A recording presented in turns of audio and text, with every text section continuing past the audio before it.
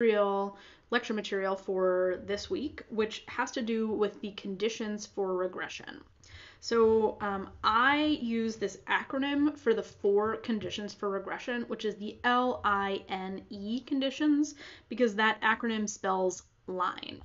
The textbook has slightly different conditions, which are actually the same, but they are specified as more pieces.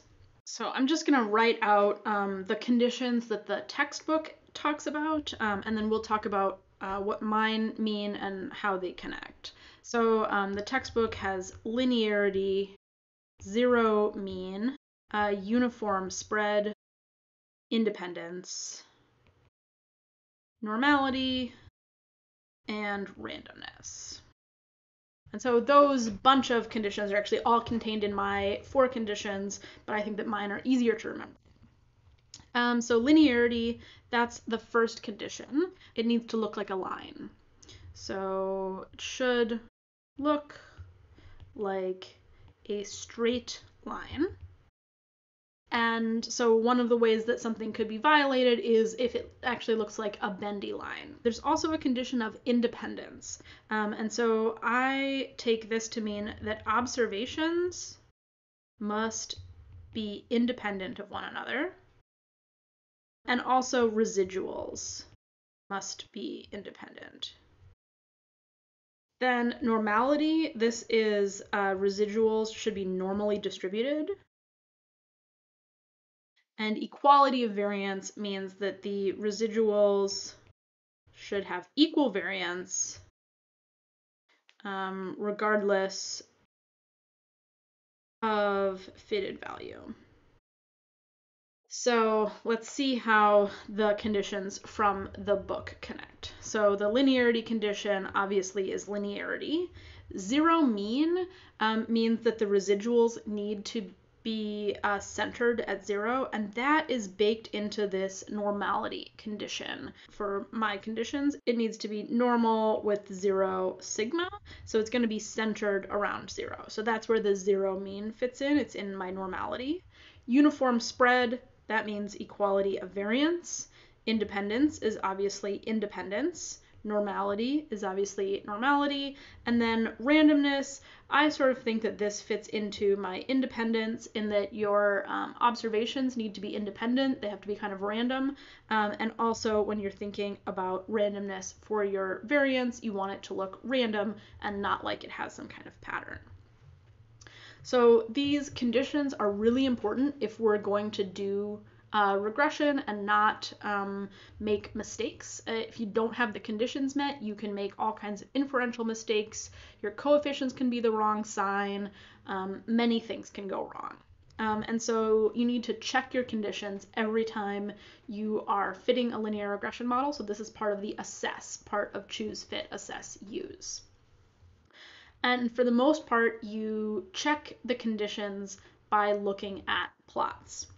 So I'm going to show you some residual plots, and we're going to talk about what makes a good residual plot and what shows a violation of the condition.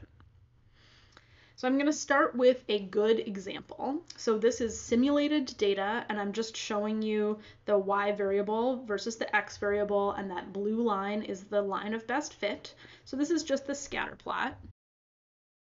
And then the first plot that I want to show you is the residual versus fitted plot.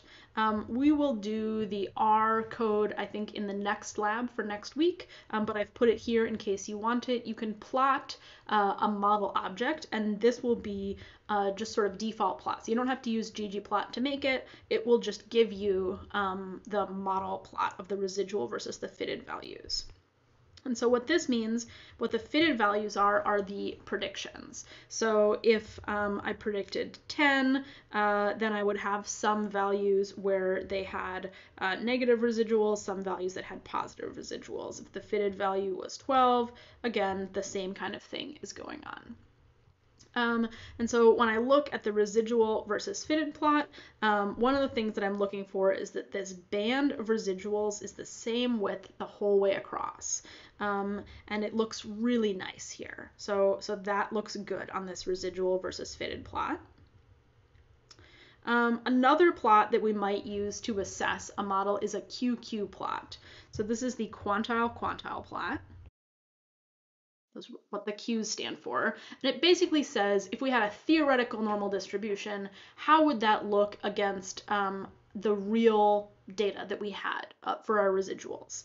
And so these are basically standard deviations. So it's centered at 0, and then we'd go out, 1 standard deviation, 2 standard deviations, 3 standard deviations, 4 standard deviations, and we're just breaking the standardized residuals into quantiles. And so what you want to see on a QQ plot is a nice straight line. You don't want to see anything pulling away from the line. So this dotted line is giving you a little guidance to look at, and you want to see all of these circles falling really close to the line. So this looks good. This is conforming to the conditions. And this is a way to check normality. There's another way to check normality, which is to look at a histogram of the residuals. So this is using ggplot to make a histogram of the residuals. Again, you could check normality. I'm not very good at assessing whether something looks normal from a histogram. I am pretty good at assessing whether something looks good from a QQ plot, but that's mostly because I've looked at a lot of QQ plots. So this is also for normality. So that was a good example. I've also now simulated some data that violates each of the conditions in turn. So the first one is a linearity violation. And so I can see this of the Line conditions. I can see right away in my scatter plot that linearity is not met. And that's because the better fit line would be a curved line. And so linearity is not upheld. So I really shouldn't be doing a linear regression model because it's going to be a bad model. So I've violated linearity here, which I can see from the scatter plot. But interestingly, even if you have simulated data to try and just violate one of the conditions, like I did, you often see that the other conditions are going bad as well. So let's look at our residual versus fitted plot. So first of all, you can see the lack of linearity here again. So Line, I can see that linearity is not met because this red line is not nice and flat along the dotted line. So it should be flat like this. It is not flat, and so it looks like a violation of that. I also think that maybe the equality of variance, I mean, the width of the band is the same all the way along, but it definitely is, there's something happening with the variance, so maybe that E condition is also violated. That's sort of a question mark. If I look at the QQ plot here, this is starting to look a little bit bad because the data down here is pulling away from the dotted line. It's not awful. So this would be, if we were thinking about the Line, we would be thinking about the normality. I don't know if that one is really violated. It doesn't look super great. And I could look at the histogram of residuals as well. So again, like, does this look normal? I don't know, maybe not. It looks like maybe a little bit skewed. Maybe that's easier to tell in the histogram, but it's still a little questionable. Then the problem with independence is that there's no plots to help you. So I generated some data to violate the linearity condition, but I can't generate data to violate the independence condition, or I could, but you wouldn't be able to see it in a plot. So this I call the thinking condition, because you have to think about your data. And so you want rows in your data set to be independent from one another. So some common violations. If your rows in your data set were years or months or days or hours, right? Anything that has to do with dates or times, that would be a violation because what's going on this year is probably going to be similar to what's going on next year. So those rows in the data set aren't necessarily going to be independent from one another.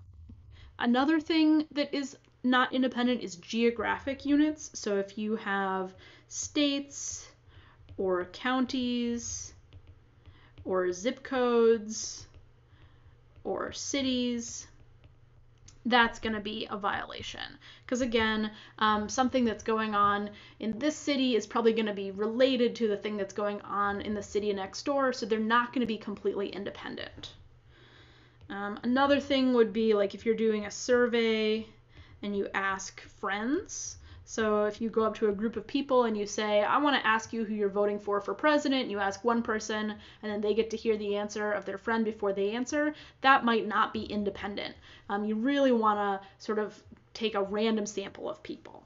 So those are maybe the most common violations. The condition being upheld, the gold standard would be a randomized controlled trial, because then the researchers will have made sure that all of the subjects or the rows in the data, the observations, are independent from one another. So we can't use plots here. So we had linearity, independence. The next one is normality. So I have generated some data which violates the independence or the normality condition.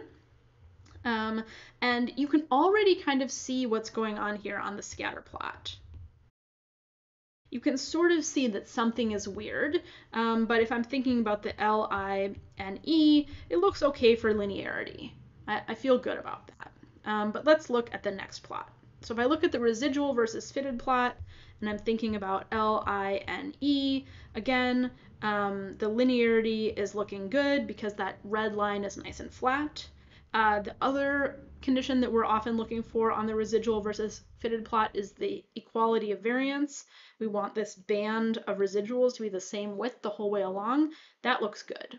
But I can kind of, again, see that something is looking a little weird. So let's look at the QQ plot. Again, I generated this data to violate normality. So we're thinking about the N piece of it. And this looks really bad. So this is sort of forming an S shape. Violations, an S shape or a C shape, anytime the data pulls away from that line. So in this case, I'm seeing it pull away here, and then it looks like it's pulling away there. So that's a violation of the normality assumption or condition. And you're going to be able to see that as well in this histogram, I think. So you can see this is like very skewed. People who are really good at reading QQ plots will be able to look at this QQ plot and say whether it's left skewed or right skewed. I always have to think about it for a really long time, but I can usually figure out in terms of the theoretical quantiles what we would expect if it's above or below. So that's what's going on here. So that's the normality violation. LINE, the last one is the equality of variance violation. So LINE. So if we're thinking about linearity with the scatter plot, it looks like there's nothing non-linear about this. It wouldn't fit the data better to have a curve going up or a curve going down. There's no, it's not like some some other type of line. So the L is looking okay. Again, I is the thinking condition, so we can't use a plot. Now, if we look at this residual versus fitted plot, this is really where I can see the violation of that equality of variance condition. And it's because of this big fan shape of the residuals. So for low fitted values, we have a very narrow band, so the variance is small, and then it gets progressively larger and larger and larger as we move toward larger fitted values. So that is a big violation of the equality of variance. So fan-shaped residuals. That's the biggest clue for a violation of this condition. But again, I was just trying to violate that equality of variance, but you can also see that I am violating the normality condition here. So again, this is looking like it's pulling away from the line above. and below, the normality is looking bad. And again, if I go look at the histogram, it's really spiky. It's too concentrated right around the mean. So I can see here as well that the normality condition was violated. So those are the conditions of linear regression.